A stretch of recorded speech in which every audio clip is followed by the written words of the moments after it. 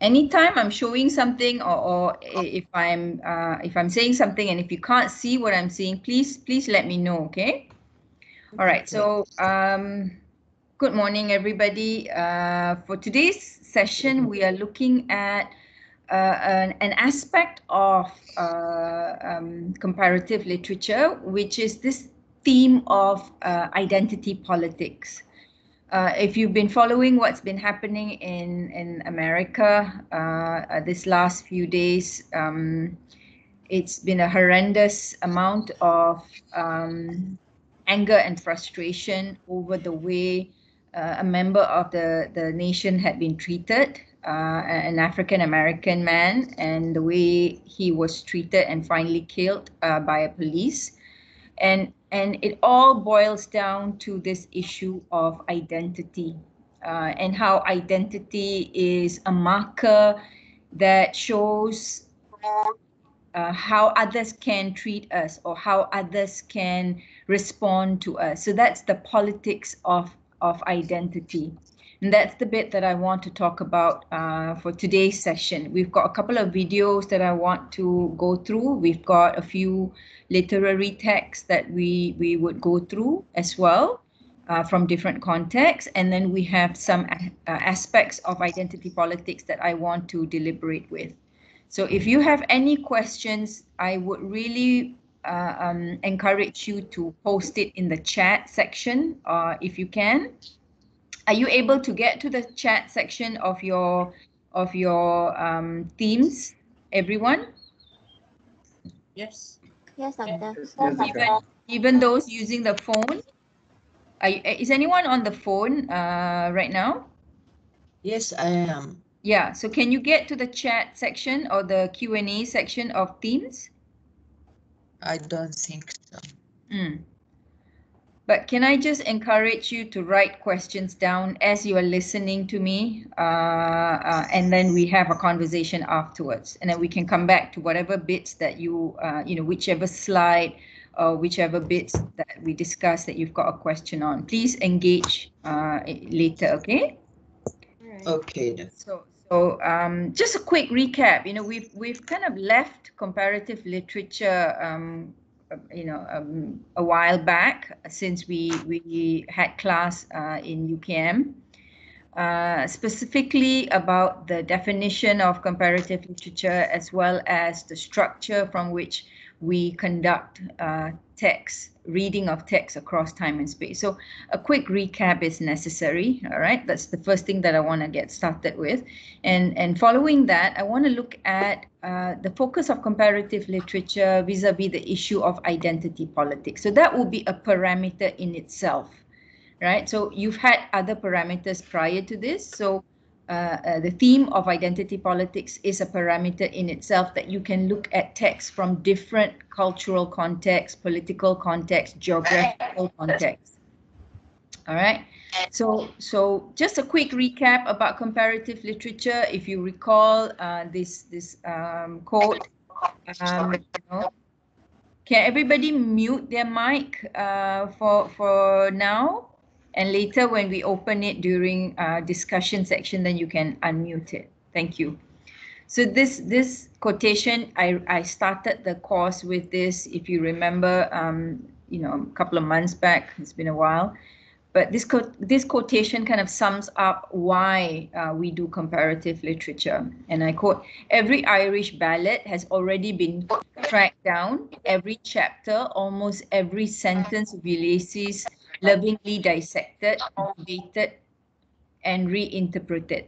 What can possibly be left to say?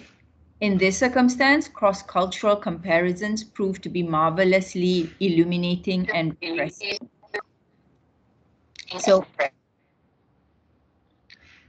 okay, so we looked at a text, a couple of 100 years old text, Pride and Prejudice, and that text has been read, lovingly, debated and interpreted and reinterpreted and revisioned and all the rest of it. So what else is there left to say about Pride and Prejudice, for instance? only through the act of comparing with text from various cultural contexts, as you yourself have done, are you now able to see a new perspective, a new dimension? If you compare the text with a text written in the Indian context, or a text written from a Chinese perspective, or a text written from a Muslim perspective, you see the dimension of similarities and differences between Pride and Prejudice and this other text. There lies the value of comparison, that aspect of seeing the text from different perspective, seeing the same issue of the text from different perspective. That's one of the reasons why comparative literature is of value. And another thing that kind of we need to keep in mind, sorry, I've forgotten to put the references. I'll make sure I put the references in before I put this up on UKM Folio. And another quote that emphasizes the importance of comparative literature is this one. More than the word literature, it is the interest of comparative which allowed practitioners of comparative literature to distinguish their work from that done within strictly national and national linguistic boundaries, and to say with some rigor that comparative literature is not simply a matter of adding, juxtapositioning one national literature to another so that its existence is simply redundant and superfluous. So the idea that sometimes when you do a text set within a particular national border, like Malaysian literature in English, you do appreciate the text for what it is. But it is only when you start to read text from other national borders that you start to value both the Malaysian text as well as that other text, in terms of the nuances, the similarities, and the universal connections that texts appear to have. Almost like the author of the Malaysian text read the author of the other text and was influenced by them, perhaps. That's the kind of like the potency that you see in text when you read it comparatively. Now we come to the kind of like the issue in the 21st century. One of the things that we talked about, if you remember, with comparative literature in the 20th century is how American Eurocentric it is, The Euro-US centric of the discipline largely stems from the fact that the scholars from Euro and US schools of comparative literature have been the primary force of how comparative literature is defined, structured, studied, and even evaluated through their reports. Their every 10-year report of comparative literature, the American Comparative Literature Association, ACLA. But as we go past the 20th century, coming into the 21st century, one of the things that scholars coming from the outside the Euro-US center, one of the things that they are debating for or towards is the need to remove the fences, that distinguish the Euro-US kind of perspective and the rest of the world. And this quote from Pratt is valuable for that perspective. And the quote is, the impression they give is that to be in the field of comparative literature is to be a farmer, always walking the fences and patching them up to make sure nothing wild gets in and nothing valuable gets out. Sorry, it's out. No unforeseen matings and cross-breeding occur. So the words like wild, valuable, invaluable, always remember what Pierre Mecheray talked about. You see what is present and you see also what is absent. So when you think about nothing wild gets in, the indirect message is what is currently available is not wild, is tame, or is, whatever its opposite of wild, domesticated or cultured or civilized, right? And nothing valuable gets out. Let me just correct that before. Can I correct that now? No, I can't. Okay. That aspect of nothing valuable gets out Oh, yes, I can. So that shows that what is inside the parameter of comparative literature is valuable, and what is outside, i.e. the wild, right? This aspect of the wild, it kind of has a very derogatory connotation, you know? So this kind of describing comparative literature from that binary of that fencing needs to be broken up. You know, that's the politics of the definition that needs to be, you know, re-looked at and even contested. And that's where we come in, scholars and students from outside the Euro-US Center. I hope you're following me so far. So that comes to the methodology, you know. So how then do we conduct comparative literature? This is a quote from Basnet, you know, again, it's from the 20th century, but it's still valuable even now. So I'm not saying whatever the scholars of the 20th century says is useless, is not applicable to us. No, there are things that they have identified that is valuable and can be used in our context, but you have to read it and identify it accordingly. So this is what Susan Basnet said in her book, Comparative Literature and Introduction. And I quote, "The comparison of one text with another without contextual reference is a formalist exercise that rapidly becomes tedious." So if you read a text, Born a Crime or The Hate You Give, and you just read it for the text in itself without reading it within the context of which the text was produced, it's a tedious exercise. There is no value in it. The same with if you read The Yellow Bird, or if you read The Corpse Washer, and you just read it for whatever is in the story without putting the story within the context from which the story or the narrative developed, you're not reading the text for its potential. You know, so that's the first thing that we need to think about when we talk about the methodology. You have to read the text within the context from which the text was developed. And in order to do that, you need to find out the social, historical, cultural context of the text. That's the first part of your methodology that you need to kind of identify. All right. And another part is also you as a student. What is it that you are interested in? You know, and I take this position. I take Rorty's position in terms of how I approach comparative literature in this class with you, if you have noticed. And I quote, "Students receive plenty of suggestions about what sorts of books they might like to read and are then left free to follow their noses." You know, and reading it out loud, suddenly it feels like, oh my God, I've just associated students with a pack of dogs, you know, like they're just following their noses and seeing where that takes them. But that's not the point.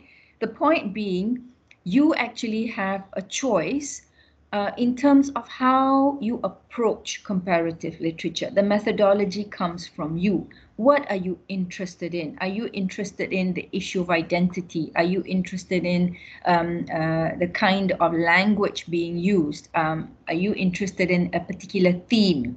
What are you interested in? And that helps develop your methodology, you know, and based on that methodology, you identify theoretical framework, lens that will help you study the text comparatively. Okay, so the methodology of how you choose to read the text across time and space is as important as the choice of text that you take. I hope I'm making sense because it's really difficult to gauge your understanding of what is going on without seeing your faces and your expressions. So I'll be giving you pop quiz in a minute, FYI. So that brings us to the issue at hand. You know, today's session we are looking at a particular aspect of when we read literature, one of the things that we read it for is the issue of identity that is being portrayed in the text. Any story that you read, you know, any story that you watch for that matter, I mean, the issue of identity and how identity is being recognized, how identity is being valued, and how identity becomes the mark from which others associate you, you know, that is an aspect of any kind of reading of literature. So for today, we're going to look at this aspect of identity. Now, I would like you to post on the chat for me, if you can. Otherwise, I will ask you individually. I would like you to answer this question. What are your identity markers? What, if you like, is your sense of identity based on? Can I just give you a minute to write in the conversation section?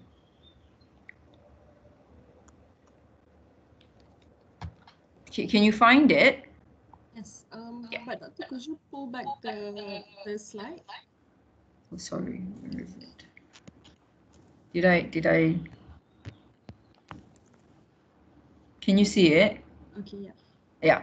So the question is simple. Basically, you know, all of us have a sense of identity, right?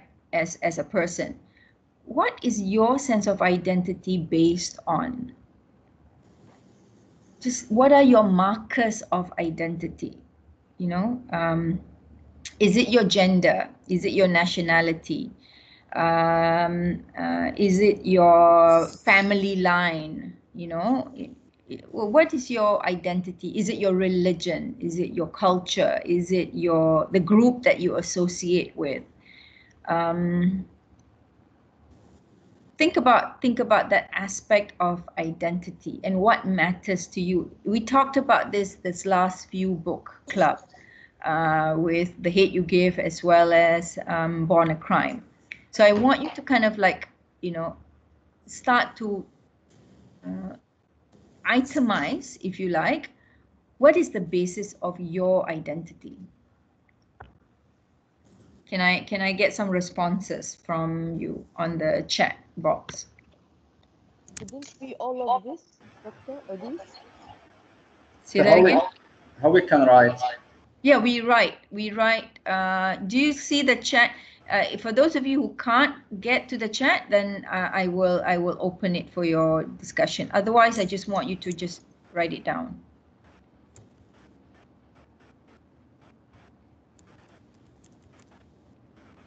It says show conversation.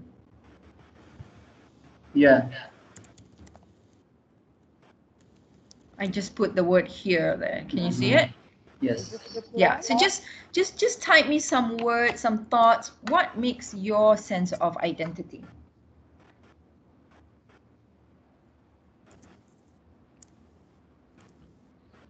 Is anyone typing? I can't, Doctor, sorry. I'm not able to type. Huda May can write on WhatsApp, Victor, if she can't write here. Okay, is anyone else typing? Because I don't see anything right now. I find it and I will try to write on. For Okay. Huda, maybe she cannot write. She cannot find.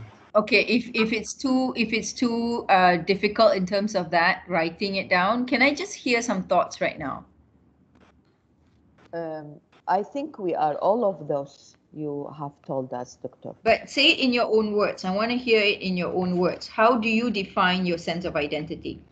I am Arab, I am Muslim, I am from Mahdawi line, and I try my best to be on the right track.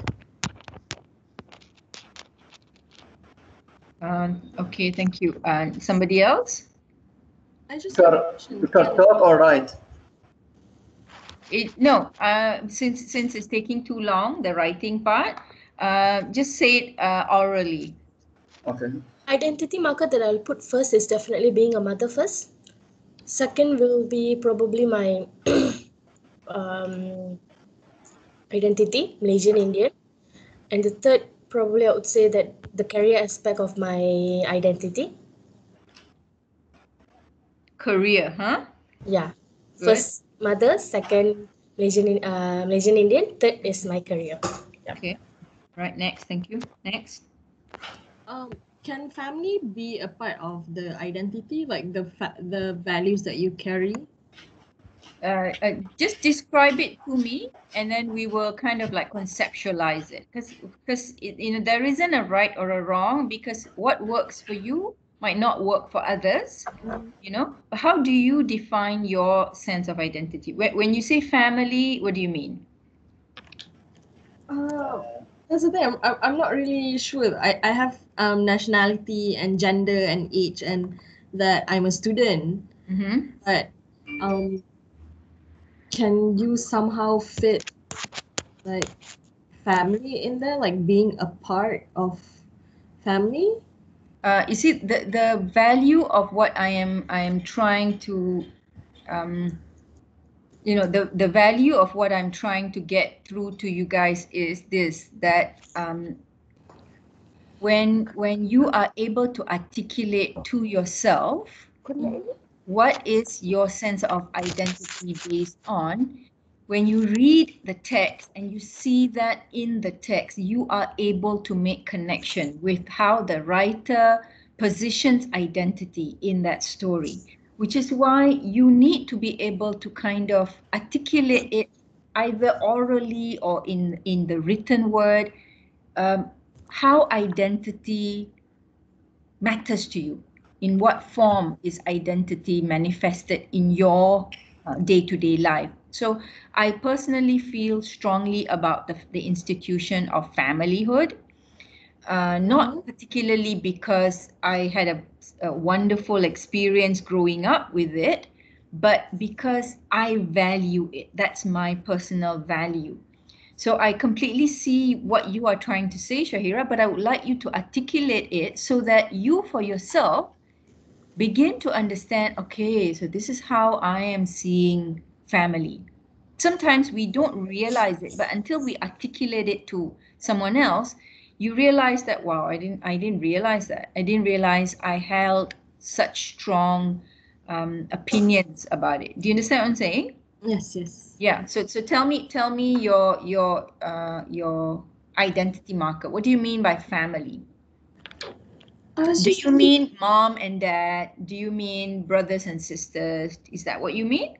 Yeah, like parents and siblings, so more to immediate family, and how sort of when you go outside, you are carrying their names as well. Okay. So that was I was thinking about the family being your identity.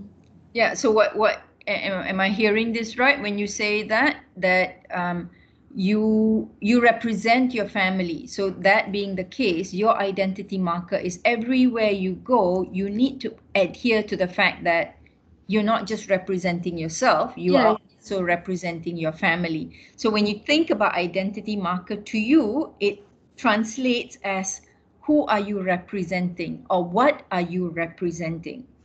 Would that be fair? Yeah. Yeah. So think about that. That, sometimes, you go out there thinking that I'm just being me, but you forget the fact that you are representing all these other markers of identity that is associated with you the minute you step out into the world. By the sheer fact that you exist, you are in the public eye, you represent all these other markers of identity that is associated with you. That is one perspective. But in your case, you associate yourself with it.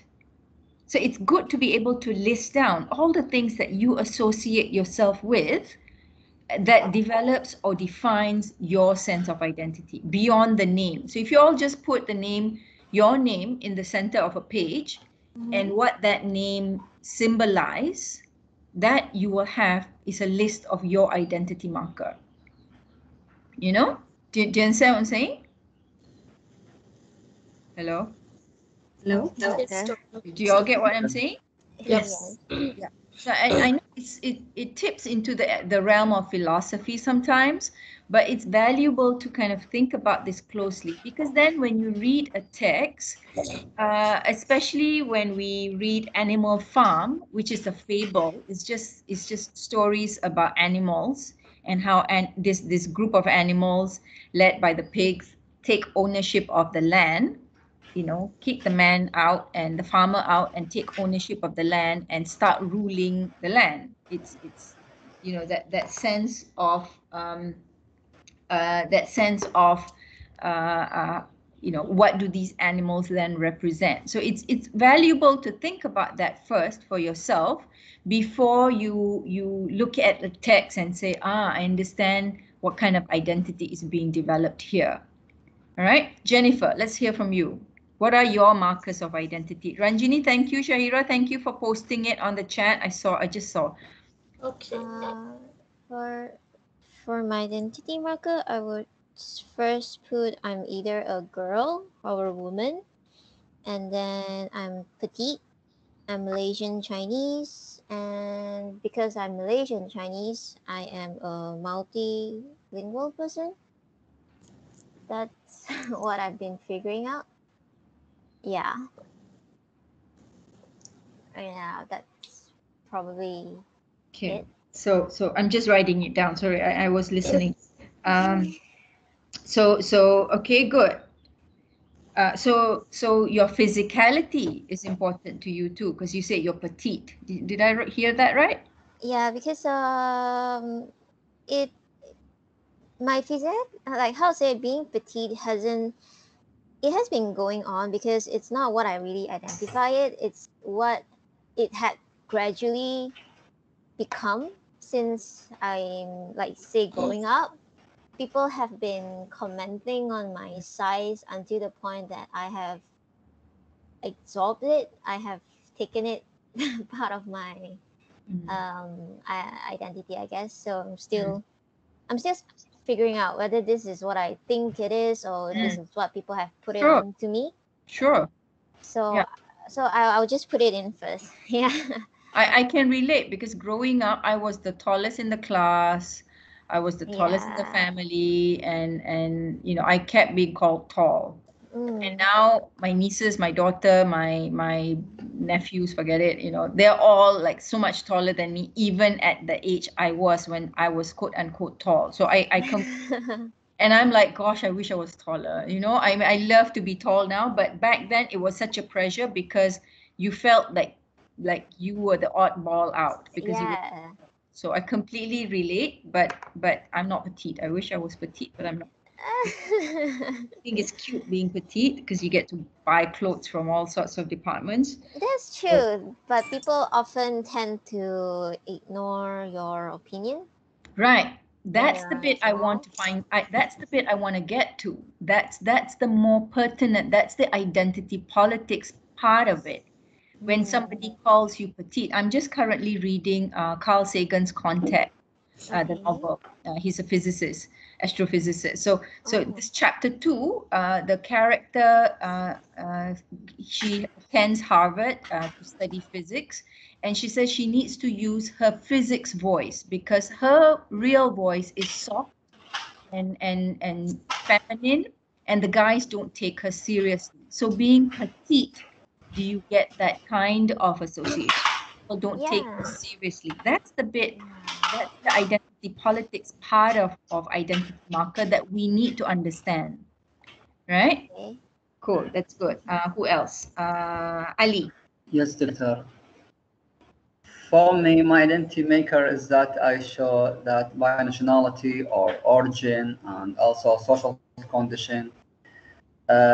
Anything around me also show clearly what is my identity, because anyone around me can see what I, from which place I came from, and by also my behavior show the others what is my identity.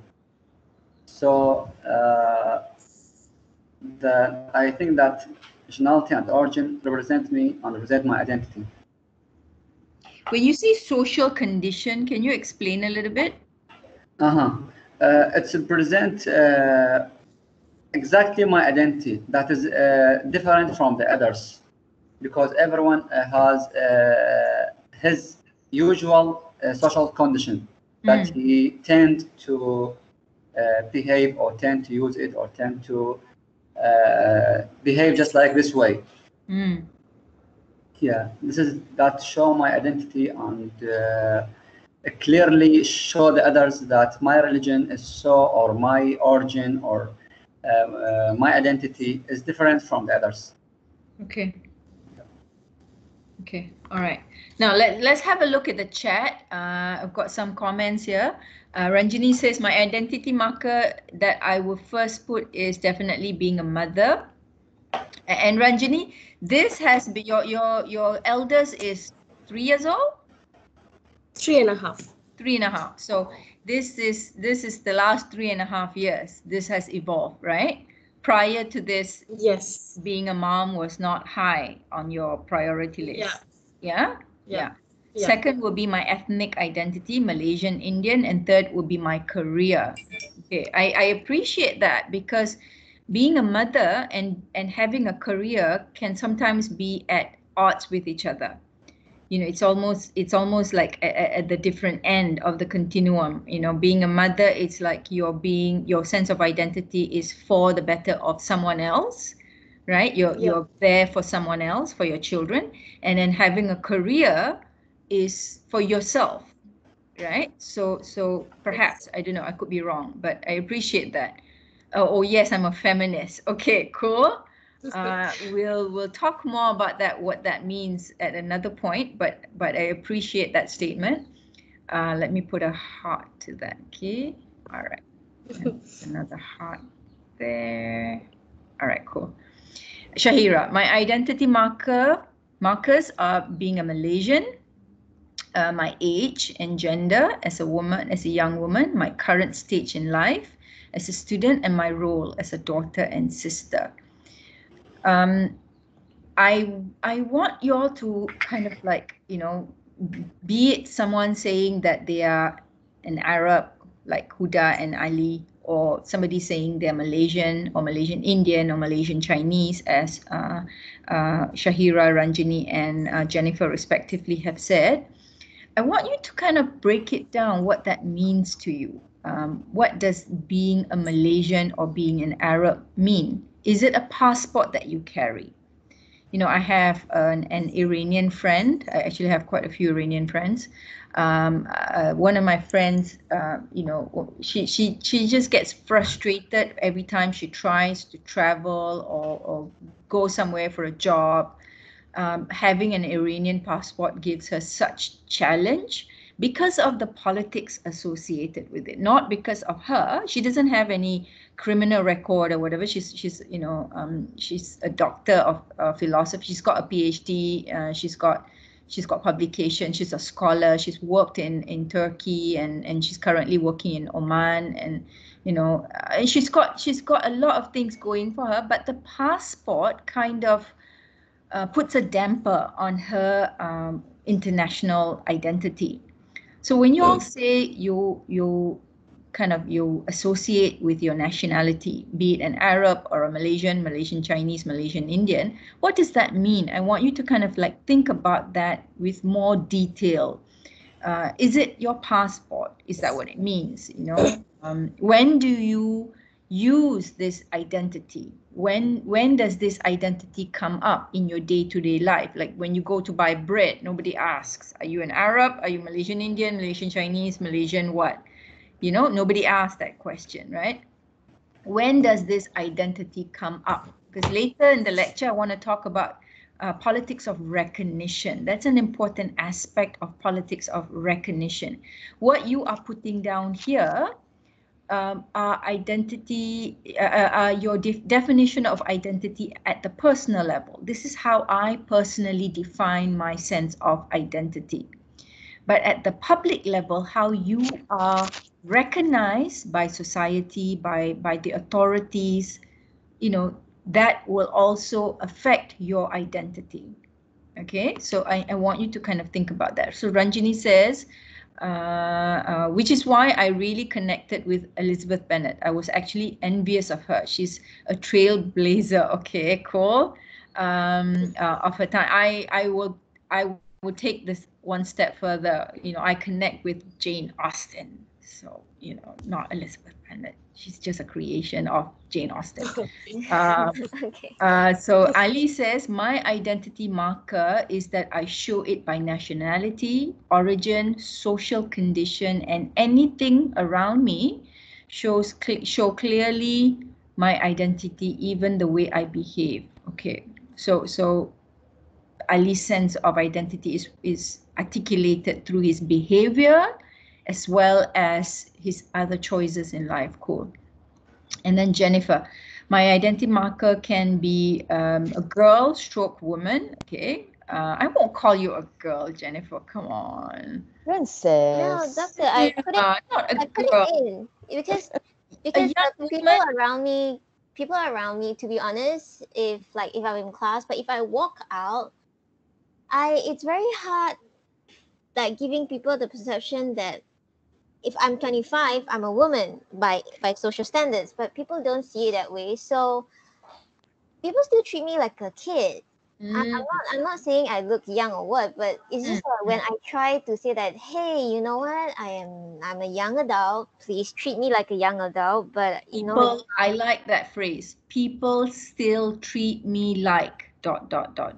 yeah, That's the element of recognition politics, because in the context of the stories that we read, how are people treating the characters and how the characters themselves see themselves might be two different things. And that's the element of double consciousness, which is also something I will bring up in the lecture. And I want you to kind of know the difference, how others are treating you. If people treat you like you are lazy, does that mean that's who you are?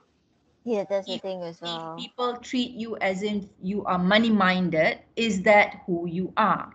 Will it become me?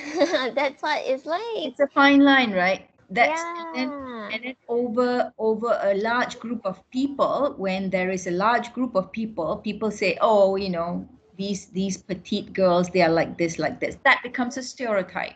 Yeah, am I acting like that because this is what they have imposed on me? So I'm like, yeah. Is Yeah. this who I am? I need you to kind of, you know, the way we articulate our identity is the way others will respond to us. So it's the chicken and egg. Do you expect others to treat you differently before you behave differently, or which one? Okay. At the same way, Doctor, at the same time, I think that everyone also proud of his identity, whether he came from Kurdish Arabia or Arab Kurdish, and also can say Malaysian Chinese or Malaysian Indian and so on. So regardless of the treatment by the others, he at the same time he proud of his identity, whether he came from this identity or this one. Do you get it, Victor? Yeah, yes, I do. But I contest that. I contest that, Ali, because I grew up being criticized for my Indian background, especially at school. I was called names, you know, when I was growing up. And I came to really dislike that part of my identity because I disliked being called names when I was growing up, you know? So it's difficult to feel proud of your identity when your society responds to you in a negative way. I'm not talking about immediate family, like what Shahira was saying. It's the minute you step out, especially in a multicultural context, the minute you step out and how others treat you, especially if you are from a minority background, how others respond to you can affect the pride that you have towards that identity. So when you say the Kurdish are very proud of their identity, for sure, but are they proud for the way they are being treated by others? Maybe not. Yeah.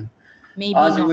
As we see in the other countries, just like US and the Rohingyas. How the black be treated by their are they government proud of that identity, or are they angered by it, or are they frustrated by it, or are they disappointed by it? There are many other experiences. So to be proud of your identity, you need to feel like your identity is helping you flourish, rather than because of your identity, you are being brought further down. Do you understand? Yeah. Okay, so I appreciate this Gotcha. conversation, people. I really do. So Jennifer, I would say remove the girl part from your discourse and make sure it's out. Kick it out. You're not a girl. Okay. You're a beautiful young Thank woman. you. It's just like a Britney Spears song. I know, right? Yeah, it's stuck in between. Like, come on, man, people. You are not stuck in between. Everyone else is. So, you know, kick them out, you know, you're fine. So Malaysian Chinese, being a multilingual, I like that very much. That sense of my language also defines me, you know. How many languages do you speak? What are the languages that you speak? How does that define you and your sense of identity? And also your profession. Currently, you know, sometimes being a student might not be seen as an important profession, but it is a profession, right? So I like that also. Excuse me, doctor. Yes. As for Jennifer, I called her princess because she has this big heart. Thank you. She's so kind. And even you don't want her help, but she helps. She do very important things. She always be with you. I used to call her, you know. Even her voice is calming, and as if I am talking with my youngest sister. She is like that. But I don't call her a princess because she has, because she is, you know, a little girl. Or no. I just want her to understand that I she completely understand. I know why you're saying what you're saying, because it may come across as if you're belittling her. Oh, you're such a princess. No, you know, no, sometimes you no, call no. the little babies such a princess. Yeah, I completely understand. She is so dear, and she is so huge in my by her behavior and by her you know, morals. This is something very you can't find it every time. This is for Jennifer. As for me, doctor. Okay, group hug. Yeah, go hug. Wow, thank you. Oh my God, thank you. Okay, wow. Okay. Yeah, so I think, you know, the reason I'm spending a little bit more time on this issue is because, you know, you have to realize that when you read a text, you reflect yourself in the reading of the text. You reflect how you articulate your own sense of identity, whether you realize it or not, whether you have understood it or not, whether you have consciously thought about it or not, it comes across in the way you read the works of fiction. You know what Ranjini says about connecting to Elizabeth Bennet, largely because she had thought, she has taken time to think through. Ranjini has taken time to think through her own sense of identity, and hence when she sees a character and is able to relate to the character, albeit the character is completely different, you know, a single woman, Caucasian, from the Victorian era, Victorian era, you know, like so removed from her, but you can still connect with that character. Why? Because there are aspects of the character's identity markers that you relate to. That's what I want you to realize. You have to begin with yourself. Whatever issues you are thinking about, be it death or love or you know, lost, Ali, your video essay, anything that you are looking into for the purpose of research, start with asking the same question with yourself. You know, what do I think about this? How do I relate to this issue? And then read the text, because the story is written from a particular author's perspective, and how the author relates to that theme is very personal to the author, and how you respond to that theme is also personal to you. In that conversation between you and the author and in his work or her work is where the reader response comes through. So that's very, very important. Do not ignore your own thoughts about the issue. Okay, don't go straight into the text. Ask yourself the important questions about it yourself, then relate to the text. I hope I'm making sense. Yes, Doctor, doctor. if you don't mind, I want to say something about my response. Sure. I said that I am Arab, I am Iraqi, I am Muslim, I am female. All these are, you know, there is this. There are these stereotypes about Arab, about Iraqi, about Muslim, about female. So I think that I am facing and challenging all these together. I have to honor each one of these because these stereotypes that the media said about Arab, about Iraqi, about so and so. So I have to honor each one of these. I have to honor each one. So I am in such a challenge. Even in my family rich and educated, and I was the orphan and the poor between them. But I tried to honor of course, the family of my mom, because my father, I know nothing about them. They took our inheritance and go away, and inheritance from me. So as for this, so I am in challenge. I am in not unstoppable challenge. That's why. Thank you. Yeah. So you see identity as a kind of a social. There is a kind of a social responsibility that you carry with your sense of identity. I respect that, Huda. Ali says the same thing, largely because of the kind of context that you all have come from. So if I was going to read a text written by an Iraqi writer, that aspect might come across in his writing, and I need to, in her writing or his writing, and I need to be able to appreciate that. Do you understand what I'm saying? So I completely understand where you're coming from. Largely from your experience, you are now having a kind of a social responsibility to the way your identity is developed and defined. You know, so I appreciate that very much. Okay, moving on. Thank you. You know, we looked at identity, and I asked you this question just now. Sorry, I asked you this question just now.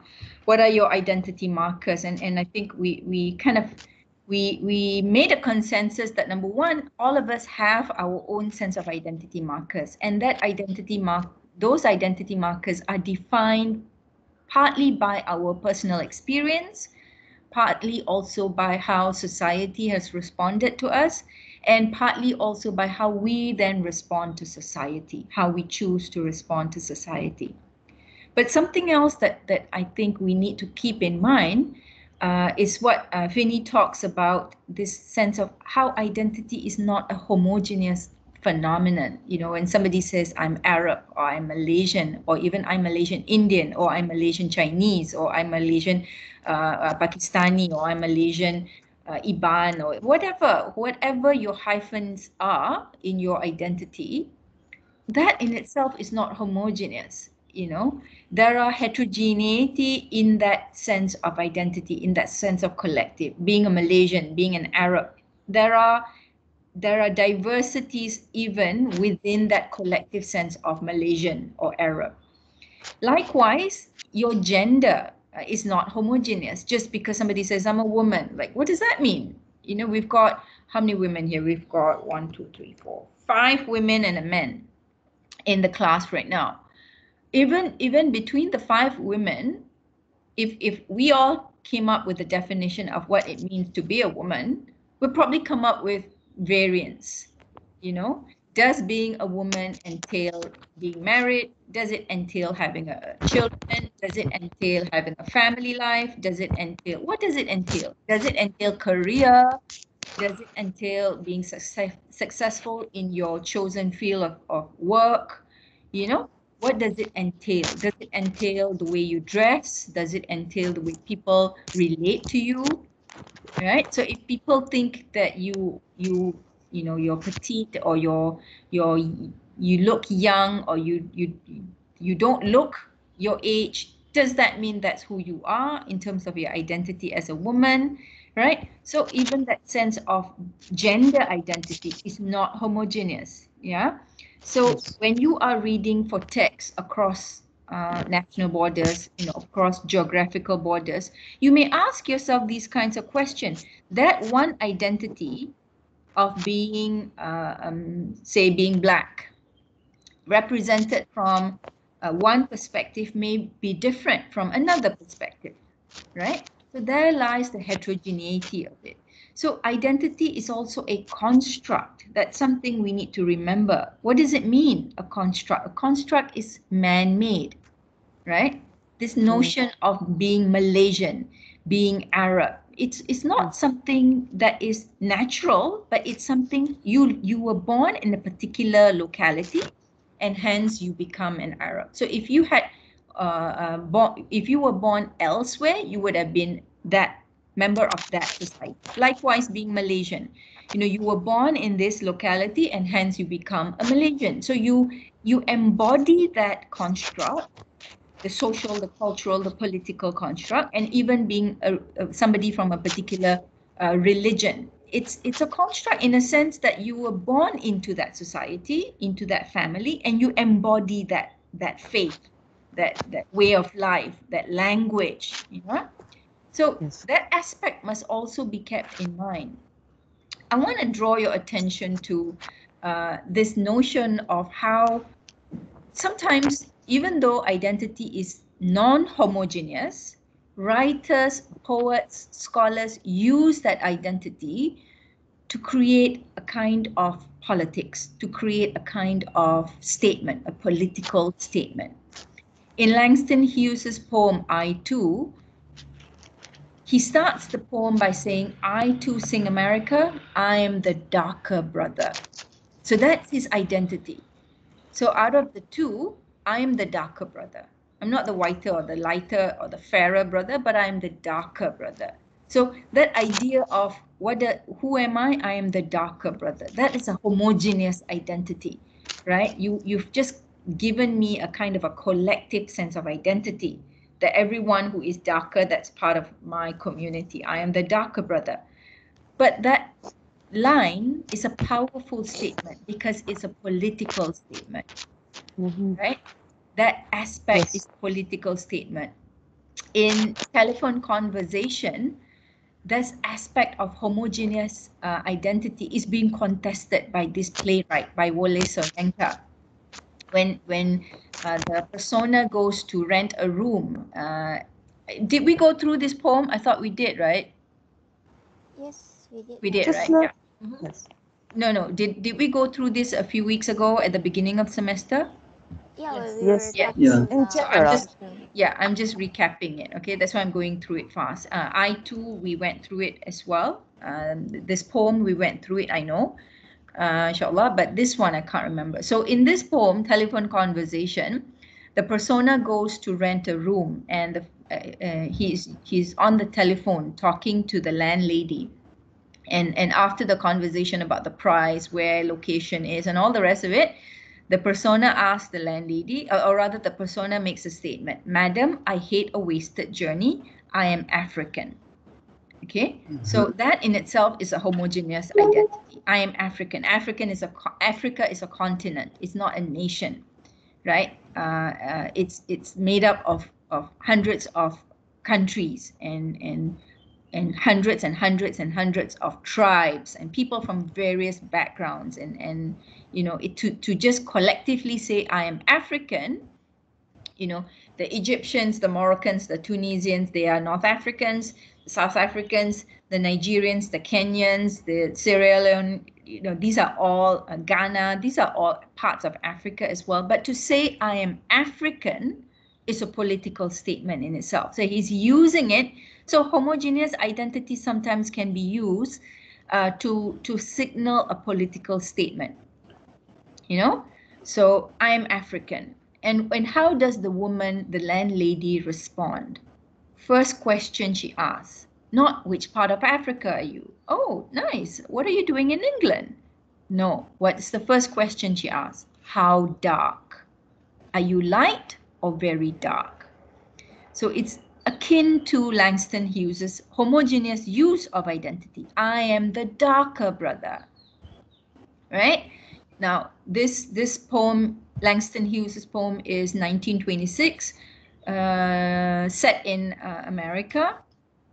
Telephone conversation, I forget, 1950 something, I forget the actual date. We'll find the dates on Google very easily. Written by an African Nigerian poet, playwright, set in UK. So I can compare these two texts. In the field of comparative literature, I can compare both texts. Both are poems, both discuss the issue of homogenizing of identity, yet the homogenizing of identity is done for a particular purpose, okay? To signal the politics involved in the respective society, of how the darker skin gets treated by society. The darker skin in I2 is sent to the kitchen when company comes because they are, quote unquote, ashamed of me because I am darker. In this poem, the darker skin does not get the room to board. Not because of his education, not because all the identity markers that you have identified just now, you know, your responsibility as a mother, your career, your age, your profession as a student, your multilingual abilities, your physicality, whether you're petite, whether you're tall, whether you're broad-shouldered, whether you're 6 foot tall or 4 feet and a half, your behavior, your choices, your tone, the way you speak, your tribe, your religion, none of that matters. What matters is the skin color. How dark? Are you light or very dark? If it's very dark, you're not getting the room. If you're light, you're getting the room. So do you see the point of how identity can be played in the way society deals with us? Yes. Just say yes and then mute your phone, your mic. Yes, yes, Doctor. Everyone okay so far? Okay. Yes, Yes. Doctor. All right. Yes, Okay, cool. Yes. So that is how you begin to look at identity. You know, I'm only looking at one aspect, which is how identity is not homogeneous. It's not one collective. There are diversity. Yet these two poets, Wole Soyinka and Langston Hughes, have chosen to use a more collective sense of identity to show the politics associated with it. Okay, how the darker tone in society are treated. Two different contexts, one in America, another one in London, in the UK, one by African American, another one by Nigerian African, right? But both looking at the issue in the same way. All right. So when we talk about identity politics or politics of identity, you know, there are many aspects that we need to take into consideration. So how this quote is of value, how do individuals understand who they are in political terms, and on what basis do groups of people come together to advance common political aims? In other words, what are the source of collective political identity? That's what politics of identity defines. All right. So the politics of collective political identity involves struggles to define what groups are made up of, and which groups are full participants in the political community and which are marginalized or even ostracized. It also involves a kind of this tug of war, you know, this battle over who holds the position of authority and power, both symbolically as well as in reality. Are you all following this so far? Yes, Doctor. Yes, Doctor. All right. Yes. Okay. Now have a look at this Palestinian poet. And both Huda and Ali talked about nationality, you know, as an important identity marker. When does that identity matter? I started asking you just now as well, like, when you go out to buy bread or milk or eggs or whatever it is, or when you go and do grocery, do you need to signal your identity? Do you need to say, okay, I am Arab? If any of you have gone out to get stuff during this MCO period, lately, if you are allowed to enter the shops, you have to scan the QR code and tell them where you are and what's the body temperature, or you have to write it down in the book outside the shops. You basically have to identify yourself before you enter the premise. Like a couple of days ago, I went to the pharmacy to get some supplies for my mom and for myself, and I had to write my name, my phone number, and what was the other thing I had to write? My name, my phone number, the date, as well as they took my temperature, and I had to write down the temperature in the book. But I didn't have to write my gender. I didn't have to write my profession. I didn't have to write whether I was married or single, whether I had children or not, how tall I was, how many languages I could speak. All those are not important. But listen to this line, the opening line of this poem. Write down. There's a command. It's an imperative. Yeah. The statement begins with a imperative verb. Write down. So I'm ordering you. So that means the persona is speaking to somebody. You have that sense that the persona is addressing someone, and done with an exclamation. So it's like an order. It's done in a very commanding voice. Write down. I am an Arab, and my identity card number is, and I have how many children, and that ninth one is coming up soon, in the summer. So will you be angry? It's like, why does the persona need to reiterate these aspects of his identity?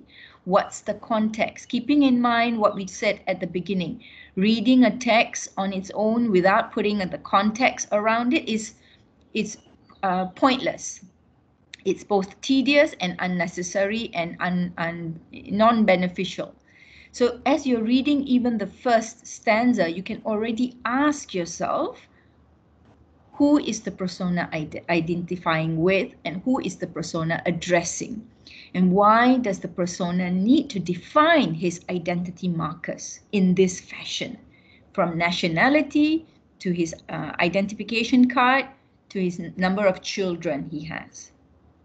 Right? And the next stanza, what else does he identify as his identity markers? And the next stanza, and the next stanza. All right? So how identity can be used is as valuable as knowing what that identity is. That is what identity politics deals with. So identity politics in comparative literature basically focuses on a particular group, the marginalized, the subalterns, the minorities, the disabled, the homosexuals, the various other denominators, various other groups, the religious groups, the cultural groups, the social groups, the political groups, the gendered groups, right? So how the society as a collective defines these groups and how they are treated marks their identity politics. Right? So within the context of the global society, you've got the migrant communities, right? You've got the refugees. You've got these kinds of terminologies that are used to define particular groups of societies, members of societies, colonial societies, the post-colonial societies.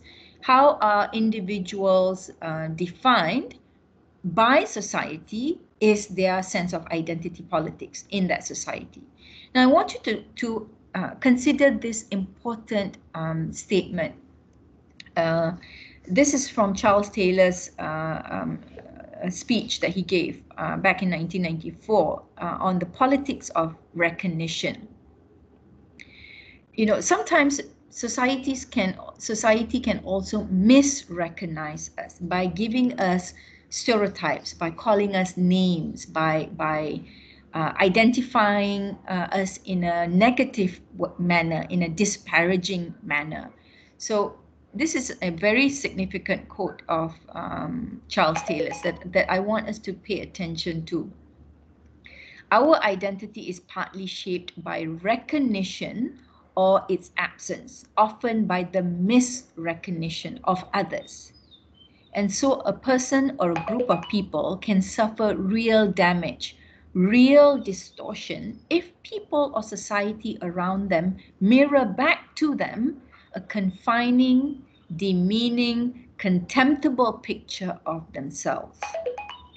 Non-recognition or misrecognition can inflict harm, can be a form of oppression, imprisoning someone in a false, distorted, and reduced mode of being. You know, this last few weeks when we've been talking through the 4 books that we have discussed in our book club, from The Corpse Washer to The Yellow Bird, to The Hate You Give, to Born a Crime, this issue of recognition and misrecognition keeps coming back. Sometimes you may identify yourself in a particular way, but if others misrecognize you or recognize you in a contemptible way or in an ill-fashioned manner, do you accept that identity or do you resist that identity? You know, that's something that I want us to kind of think about and focus a little bit more on, because this aspect is what will help us discuss and define identity politics in the text. So coming back to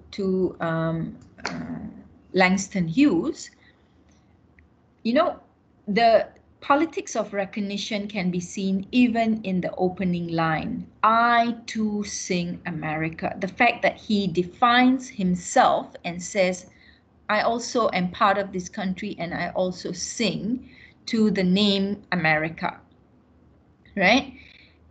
I am the darker brother. Again, you have identified me in this way, and because I am the darker brother, you recognize that I can only eat in the kitchen when the company comes. But there are certain things that I do in response to the way you treat me, right? Because tomorrow, which means right now this is not happening, but tomorrow this is what will happen. So what's happening right now in the second stanza? What's happening right now is you are ashamed of me and hence you send me to the kitchen when company comes because you don't want anyone to see me. There is that hint of that, right? But in the second last stanza, the persona recognizes something that is not being recognized onto him. The aspect of being beautiful, that is something that you can tell he is not recognized for. There is that absence. He's not being recognized for someone who is beautiful. There is that element of misrecognition. How do you know this? Because it has to happen tomorrow. That means right now I'm not recognized for this. Right? So tomorrow they'll see how beautiful I am and be ashamed. Tomorrow I'll be at the table. Tomorrow, nobody will dare say to me, eat in the kitchen. All these things will happen tomorrow. Currently, I am just the darker brother. That's the recognition that is being given to me. That is the kind of misrecognition, false, distorted, reduced mode of being, quote unquote, from Charles Taylor, that is being imposed onto the persona. Now, this persona, maybe tomorrow something else will happen, but right now, this is what the persona wants to be recognized for. Being an Arab, having this identity card number, having this number of children, working in this place, reading these kinds of books, getting bread, you know, various aspects of his sense of identity defines him. Is he being misrecognized? Is he having any kind of false identity imposed on him? For sure. But is he accepting it? Not necessarily, because he is making a statement here. Write it down, write it down, write it down. 3 times he says that, you know, and at every moment, write it down, I am Arab. I'm not hiding away from it. I'm not shunning my identity. I am more accepting of my identity than you are of my identity. So I want you to kind of, you know, look at the difference in how identity is homogenized and how the misrecognition of identity is being challenged by the poet of both poems, I Too and Identity Card. Okay, are you all okay with me so far? Yes, Doctor. Guys? Yes, Doctor. Yes. Everyone okay? Yes, Doctor. Yes, Doctor. We're almost done. So what is our challenge now as 21st century students of comparative literature? What's the challenge that we need to take up? We need to shift the center. We need to shift the center from the Euro-America focus to a kind of a center that allows us to deal with the issues that we find of value to us. So shift center, taking up this this reference from Margaret Anderson and Patricia Collins. Shifting the center means putting at the, and I quote, putting at the center of our thinking the experiences of groups who have formerly been excluded, who have been made invisible through the course of how others have valued them. And they are all typically done so. They have been excluded or remain invisible. Why? Because they have been judged through the experiences of white people, not from their own personal experience. Okay, so that brings me to this concept of double consciousness by W.E. Du Bois. Okay, he wrote this statement, this essay, this extended essay called "The Souls of Black Folk," and published it in 1903. He's an African. He's a person of color. He's black. Published it in 1903. That's over 100 years ago. Now ask yourself, as I'm reading this quotation, ask yourself, to what extent is this idea of having this sense of two-ness, double consciousness, removed from the experiences of people of color, the marginalized, the minorities? How far have we come? Are we still there, or have we moved on from there? And this is what double consciousness means. It is a peculiar sensation, this double consciousness, this sense of always looking at oneself through the eyes of others, of measuring one's soul by the tape of a world that looks on in an amused contempt and pity. One ever feels his two-ness, an American, a Negro, two souls, two thoughts, two unreconciled strivings, two warring ideals in one dark body. You know, so that sense of what is your identity based on? I asked you at the outset, you know, you all looked at nationality, your religion, your line, your profession, your social condition, your environment, your behavior, your physicality, your responsibilities in a family, be it as a daughter, as a mother, or, you know, as a son. But have you ever considered having this kind of an identity where your sense of identity is defined not by what you think of yourself, but by how others look upon you? Jennifer started off when she was looking at her identity as girl/women, largely from that premise, from the premise that this is how others have been viewing me, so maybe this is who I am. you know, and we've kind of kicked that to the curb, and it's no longer part of our discourse. You know, if it is, we're going to come and, you know, ruffle your hair, Jennifer. Okay. So, you know, don't you dare use that anymore. But that aspect of seeing yourself, always seeing yourself, looking at yourself through the eyes of others, is something that people of the subalterns, the marginalized, have had to endure, because they have come to realize that, hang on a minute, this is not who I am, but this is how I'm being treated. So this is something I have to deal with. So I am the darker brother. I understand that you are ashamed of my beauty. You're ashamed of me. You send me to the kitchen, but tomorrow something else is going to happen. So I have this two-ness in me. I have this duality in me. I know who I am, but I know how you look at me as well.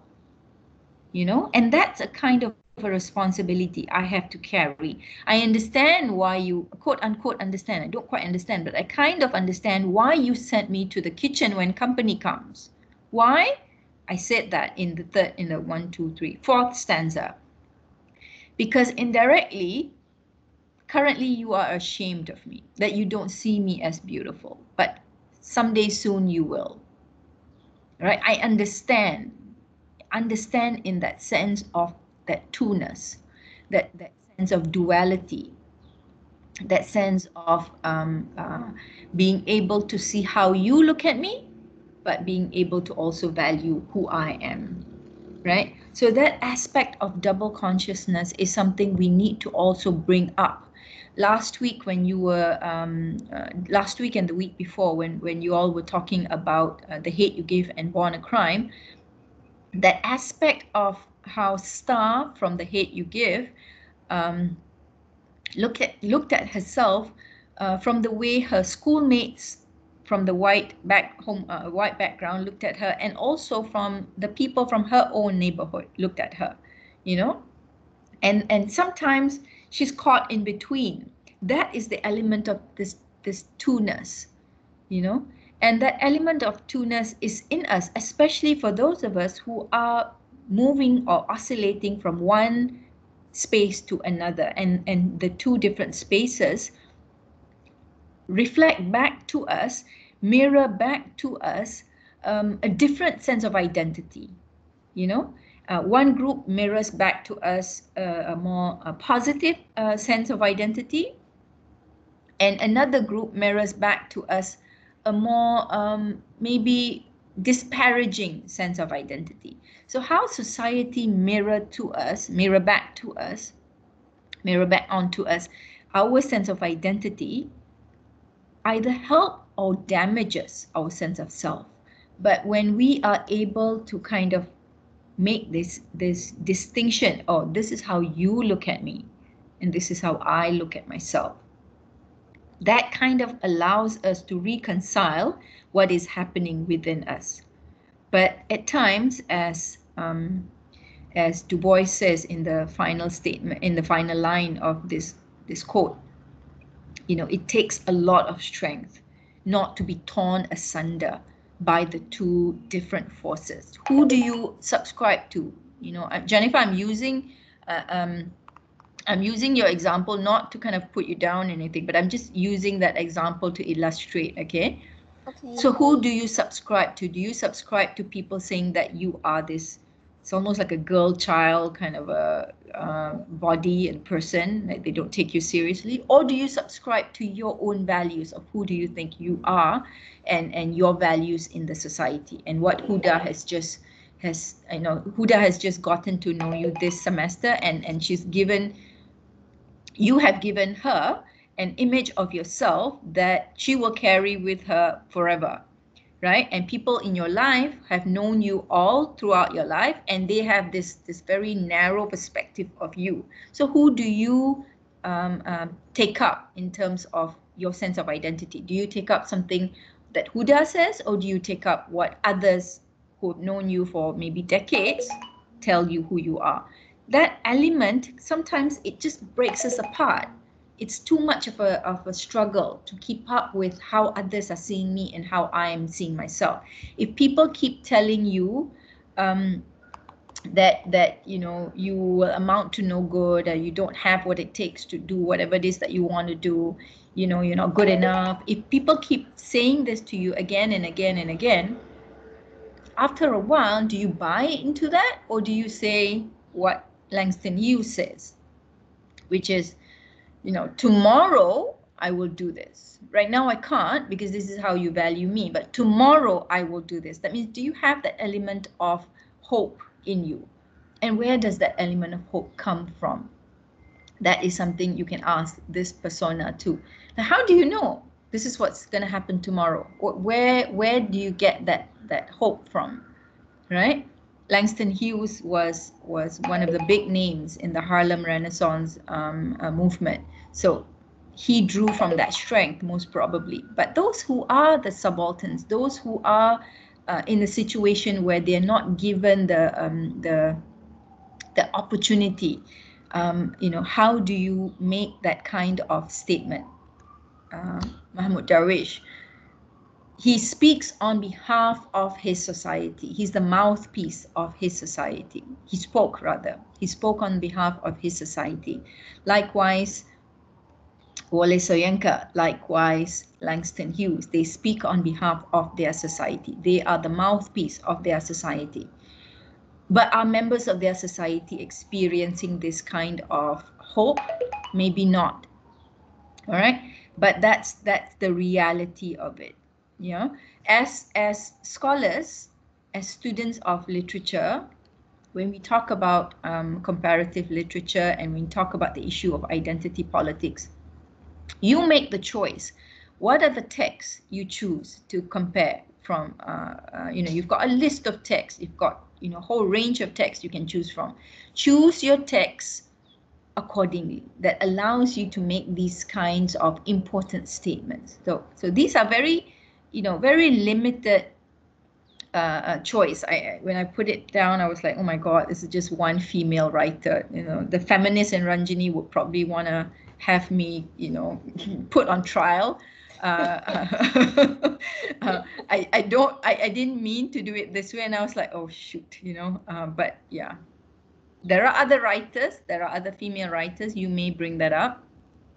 But this is just a list, a very quick list, but you may compare writers across national and geographical borders. So you've got Wole Soyinka's poem, the Nigerian poet, you've got the Palestinian poet, Mahmoud Darwish, Identity Card, you've got the African American poet, Langston Hughes. So just looking at the poets and the poems, you can compare these three contexts, right? You can take 2 or 3, you can just compare. Or you can look at the novels. We've studied Born a Crime and The Hate You Give. So you've got the South African Born a Crime by Trevor Noah and the African American The Hate You Give by Angie Thomas. So you can make the comparison between the two. And then there are other texts, Things Fall Apart by Chinua Achebe, the Nigerian Chinua Achebe. You've got the Malaysian, The Return. For those of you who are doing Malaysian literature and English next semester, we will be studying that. Those of you who have done Malaysian literature and English with me last semester, we have studied that. So, you know, there are other texts that you can bring up, but the issue at hand is, what is identity politics and how do you define it and how do you incorporate that into your discussion? You make that decision. Okay, I'm nearly done. I'm going to open it to Q&A. Okay, do you have questions for me? Hello? No. Okay. It's been quite heavy, I know, an hour and a half, you know, I know it's been a bit heavy, but we can unpack any of these things that we have discussed in, you know, in later sessions as well. But I just want to kind of give you a kind of an overview. When we look at the issue of identity politics, it's a very complex issue, but at the heart of which is this aspect of between a homogeneous sense of identity and a heterogeneous sense of identity. It's that tension. is your sense of identity just one collective sense of identity, your nationality, your religion, your culture, your role, your profession, or even within that, do you have a kind of heterogeneity? You know, research shows, your reading also shows that there isn't one collective identity, but the collective identity can be used for a particular political goal, a particular political end. There is a reason how we use this to reach a political conclusion, you know, to champion a particular cause, a struggle of sorts. So there are times the homogeneous identity, you know, when some of you says, I associate, or rather I define myself by my ethnicity. There are times that identity is useful, is valid, is necessary. But there are other times when you say you want to move away from that and have a more unique, personalized sense of identity. So we oscillate between these two, you know, between the more collective and the more individual sense of identity. You know, I'm open to any discussions that you may have regarding this topic. If you have any questions for me. Did you write down any questions, anyone? Thank you, Tara. No? No. Thank you, Tara. Okay, but did you understand the lecture? Of course, clear enough. Yes, Thank you. Okay, are you sure? yes, Victor, of course. Okay. Revision. Okay. All right. I will just stop the recording because I don't want to make the recording too long.